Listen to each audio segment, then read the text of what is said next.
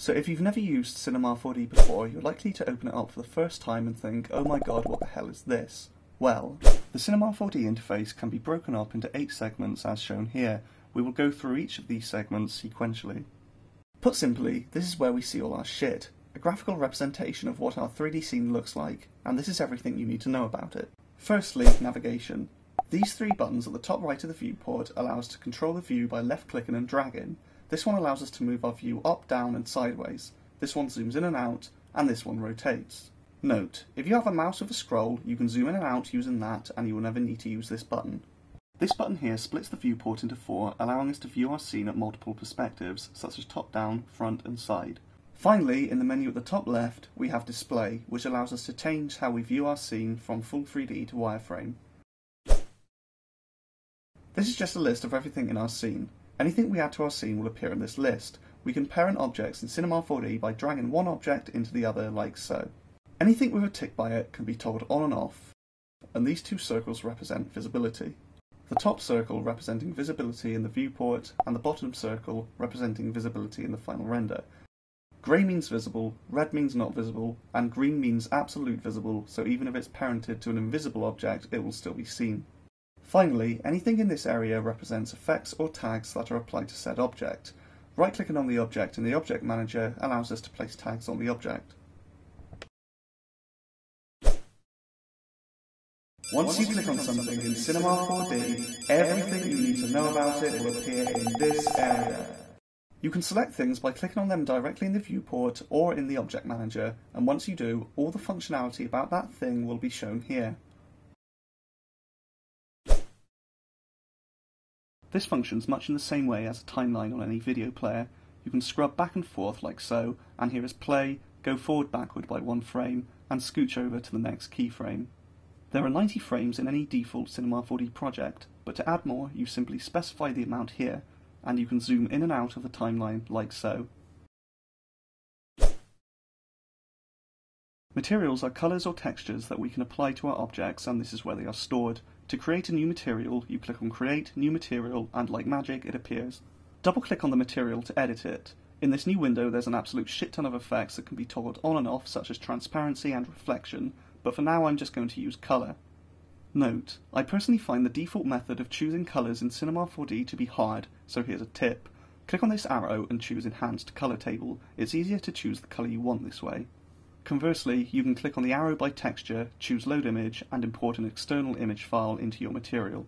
Drag the material onto an object, and voila!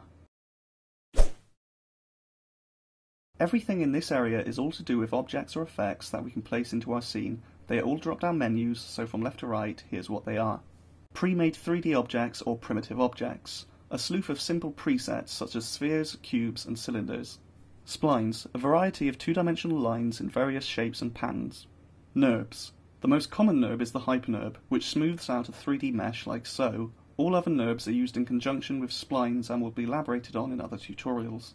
I guess you could say that this menu is all to do with special effects. You add them into your scene and parent an object to them for said effect to take place. Deformers. Add these into your scene and parent them to a 3D object. They will then deform your 3D object in a manner befitting to their name. The remaining 3D drop-downs are to do with environment, such as this object here, which is an infinite sky sphere, as well as cameras and light objects. Rendering is the calculation of the final image. More on that in a later tutorial, but for now here's the basics. This button will give us a preview render in the viewport. This button brings up render settings. Here we can define things like resolution, file type, and where the final file will be saved to. And once that is all set up, this button will initialize the final render, or you can hold down your mouse click for a few additional options, like render region. This section is all to do with how we can interact with and transform our objects. Please note that in 3D terminology, transform means to either move, scale, or rotate, and these 3 buttons here allow us to do just that, this being move, this being scale, and this being rotate. By clicking the mouse over an individual axis, you limit transformation to that particular axis, but clicking and dragging anywhere else gives us free range. But wait, what are the axes? The axes are the 3 dimensions of the 3D world, named X, Y, and Z. Put simply, X is left and right, Y is up and down, and Z is forward and backwards. These 3 buttons allow us to enable or disable transformation of any of the 3 axes. The menu on the left is all to do with how we select our objects. This button here is model mode, and if highlighted means we have the whole object selected. Before we continue any further, I must inform you of a really important element of Cinema 4D, and that is editable and non-editable objects. When you bring any pre-made object into your scene from this menu, it is non-editable. In layman's terms, this means that aside from a few rudimentary options in the Attributes Manager, we really can't do piss all in terms of editing it.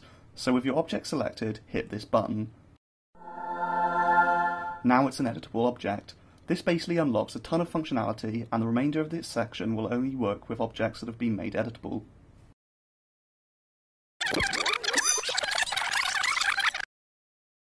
This button here is model mode, and if highlighted means we have the whole object selected. This is point mode, which allows us to select individual points, edge mode allows us to select edges, and polygon mode allows us to select individual polygons. Please note that when in any of these three modes, any transformations we apply will only affect the individual selections we've made.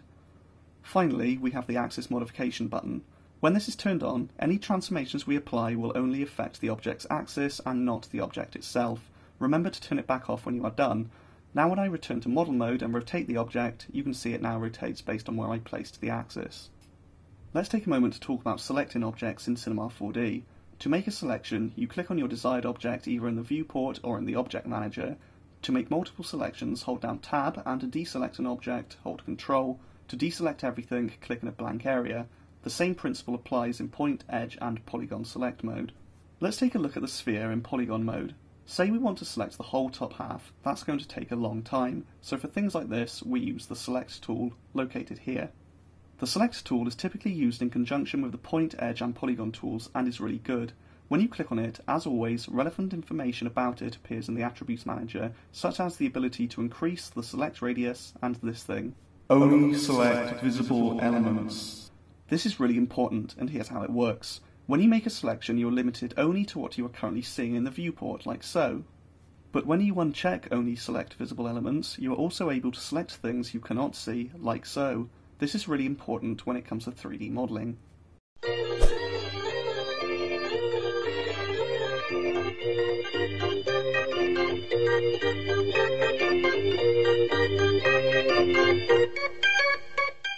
Here's a quick and basic rundown of modelling workflow in Cinema 4D.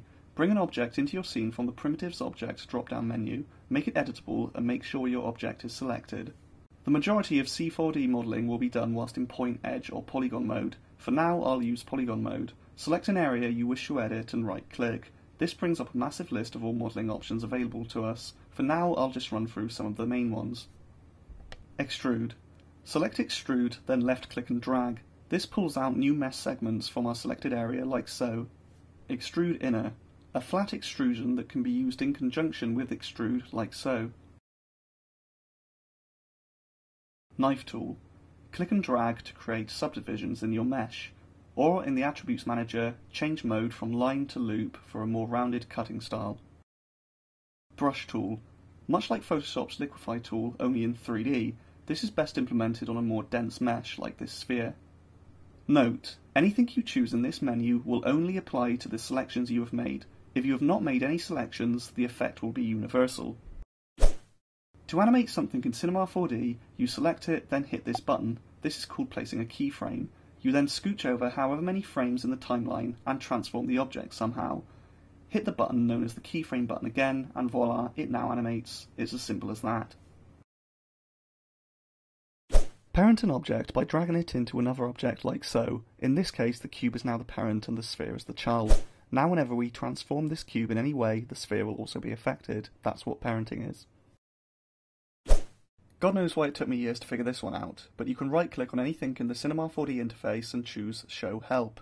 Now I know what you're thinking, the help feature in nearly all software is typically the most unhelpful thing there is, but in Cinema 4D it's actually fantastic. If you're a beginner, you should be exploiting the hell out of this all the time.